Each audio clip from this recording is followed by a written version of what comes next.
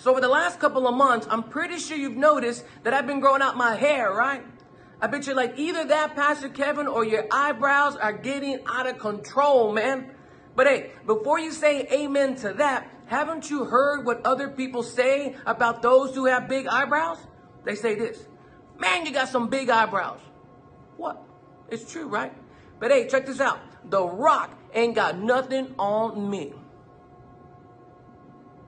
But let me go back to the topic of my hair now, because ever since Rona hit back in the longest spring break ever, I haven't had a haircut. Now look, of course I couldn't do that before because everything was shut down, but now that barbershops have been open for a while, I still haven't gone. And you know why? No guys, not because I'm cheap, yeah, maybe that too, but really the reason is because of my lovely bride, Yvette. You see, she's been telling me for years that I need to spice up my haircut because I've had it since like middle school or something like that. And you know, she's right. Check it out.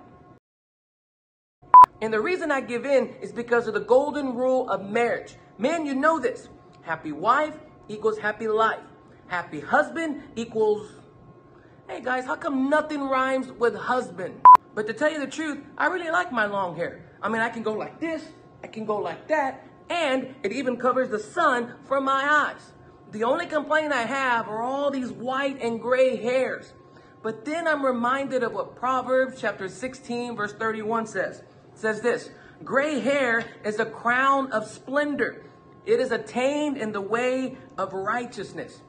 In other words, folks, I shouldn't be ashamed of that bright light that you see coming from my dome here. If anything, I need to find a silver lining. You like that?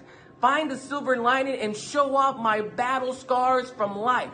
Heck, it could be worse. I could look like this. Exactly, folks.